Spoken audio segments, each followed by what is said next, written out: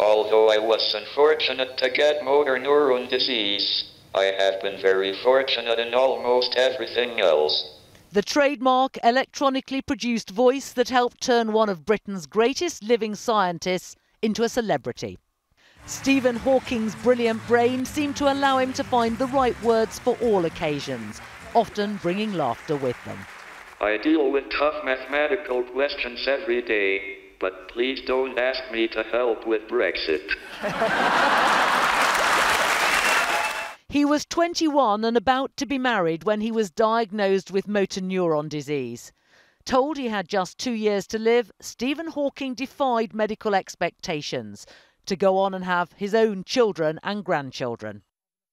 In Cambridge today, admirers queued to thank him for making complex science accessible to the masses, while colleagues remembered a friend who'd refused to give in.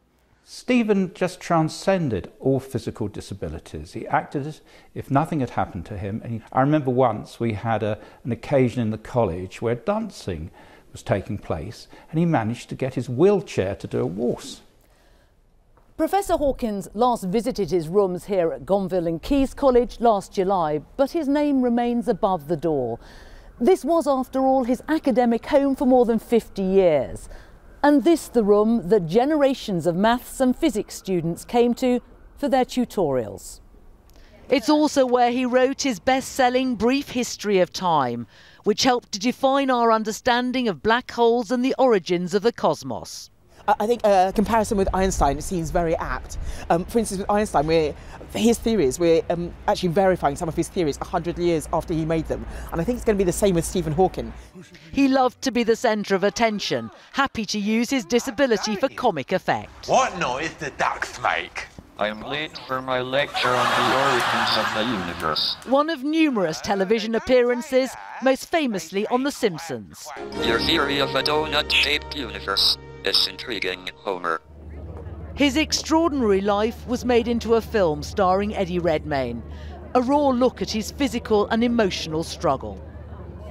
But Stephen Hawking counselled, remember to look up at the stars and not down at your feet. However difficult life may seem, there is always something you can do and succeed at.